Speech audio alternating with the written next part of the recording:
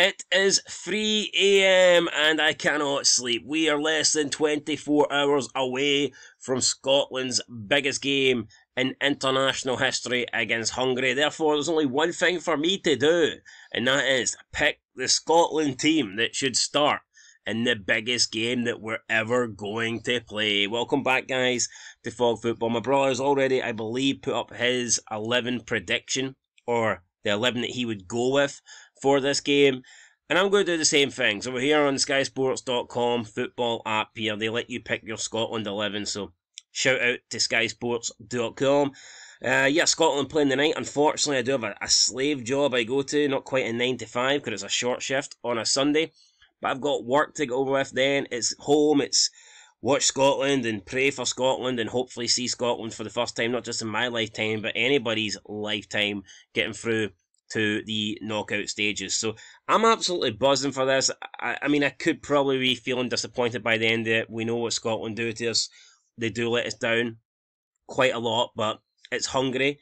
They haven't been good so far this tournament. They've been okay, but I expect Hungary to top this group. I thought Hungary were going to be the dark horses, so I'm a lot more positive now than I was over a week ago of us beating Hungary, but it's still going to be difficult. It's not going to be easy, and I think we need all 11 of our players that start this game to be at their best. So I'm going to do it. I'm going to go with the Steve Clarke formation, the 5 at the back, or the 3 at the back with the 2 wing backs. Now, this is called a 3-5-1, but it's the closest thing I could get. So you've got your goalkeeper here, your 3 centre backs, a wing back, then you've got your midfield 4, and your man up front. Now, a lot of people are saying that we should switch to a 4 at the back, go 4-5-1.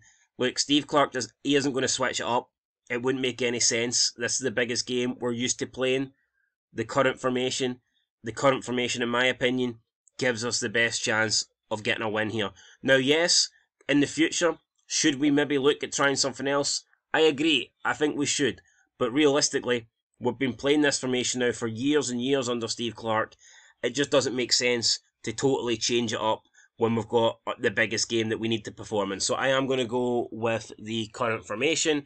And in nets, I'm going to go with Angus Gunn. Now, I'm not a big fan of Angus Gunn, and I actually believe that maybe Sander Clark deserves an opportunity at number 1, but he did perform okay, I thought, against Switzerland. He had some good saves. I mean, not many. There was one really good save in particular, and then a couple of okay saves.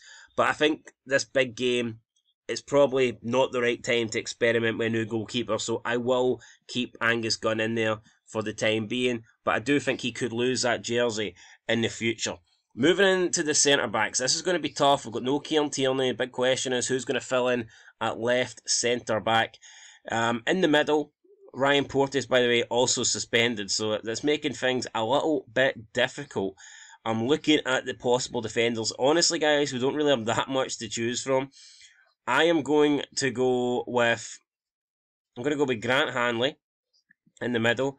I'll go with Jack Hendry as the left centre-back, and I'll go with Scott McKenna as the right. I mean, that's my back three. It's not great. Ideally, I would have Tierney in there. I would probably have Suter in there. I would probably have Porteous in there if I had an option, but these are the best 3 that's remaining. I don't rate Cooper, so yeah, I'm going to go with these 3. Left wing, centre-back, it won't let me. Why the fuck won't it let me pick Robertson? What the hell is this doing? I'm gonna have to go do another. What the hell? I'm actually, yeah, that's a disgrace. Right, we're gonna have to pick an actual formation here. So where's the one with the wing backs? Fuck you, Sky Sports. I was being kind to Sky Sports earlier, and they've just absolutely shafted me here. Make me look like an absolute donut. Right, we're gonna go with this one, but obviously these 2 players here, they're more like attacking midfielders. So let's see if we can we undo these? Can we? I don't think so. Oh, we can, right, okay. So I'm going to undo McKenna.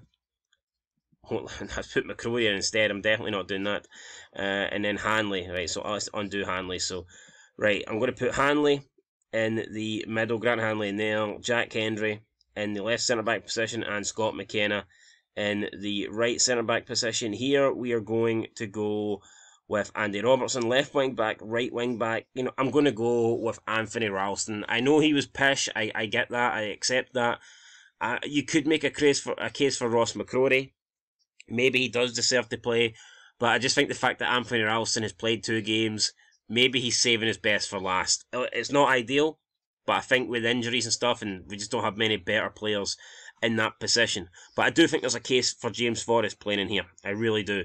Right, moving in to the midfield. I am going to go with Billy Gilmore, and I'm going to go with, believe it or not, I know I've said quite a few bad things about him, but I'm going to go with Cal McGregor. We'll go with Cal McGregor and Billy Gilmore in there.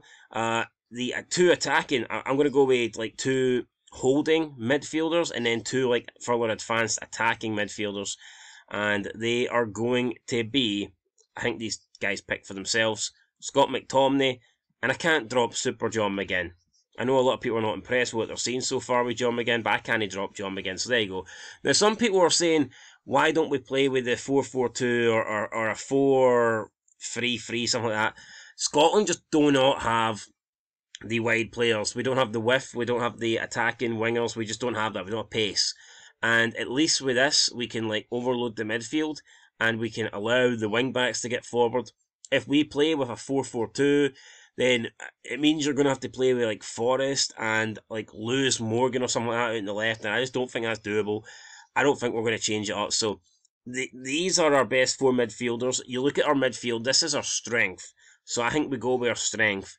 We've got Gilmore, McGregor, McGinn and McTominay in there. If these 4 guys can play to the level that we know they can, then there's no reason why they can't control a game for Scotland and help us get the win over the line against Hungary. And we need wins, so therefore I'm going to go with Lawrence Shankland up front. We need goals. We might only get 1 chance, and if we get 1 chance, we damn sure need to take it. Lawrence Shankland is a lot more likely to take that chance than Shea Adams is. So here's my team, guys. It's going to be, and I know there's not much of a change, to be honest. You can argue that it's a bit boring, but I think it's the team that Clark should go with. It's the team that I would go with. Again, there's players injured, players suspended. Maybe the right players were not picked. They weren't selected for the squad. I don't think this is by any means our best 11. But going into the game against Hungary, the players that we have available, I think this is probably, on paper, the best chance that we have of going through. So I'm going Gunn, Ralston, McKenna, Hanley, Hendry, Robertson, McGregor, Gilmore, McGinn, Shankland, and McTominay. Let me know what you guys think down below. I could have changed up. I could have went 4 at the back. I could have put 10 strikers up front, but I think we need to be realistic. I think we need to kind of keep it similar to what we've been doing. I just think we need to be better. And I think with Shankland up front, that gives us a chance of being better. It gives us a chance of scoring goals. So that's what I'm going with, guys. Let us know what you think down below. I'll catch you in the next one. Peace.